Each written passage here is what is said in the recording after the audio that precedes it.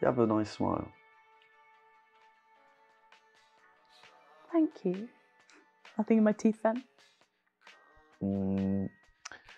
No, not that I can see. What's your book about? It's some fortune teller who sees a murder or something like that. I'm not too sure. Fascinating. Yeah. Okay.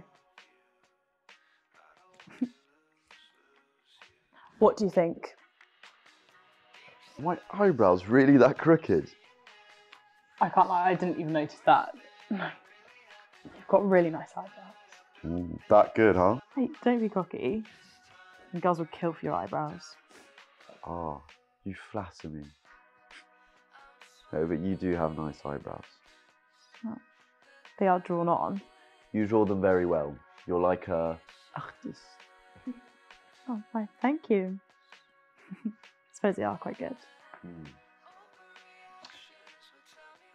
I think I love you.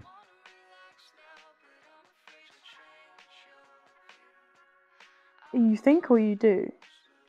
Well, I'm pretty sure I love you.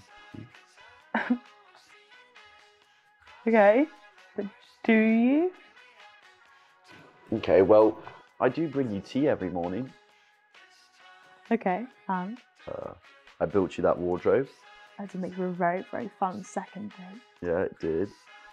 And I surprise you with flowers on random occasions, just because I know it'll make your day slightly better. Okay, you're convincing me. Oh, on texting, I always literally refer to you as beautiful.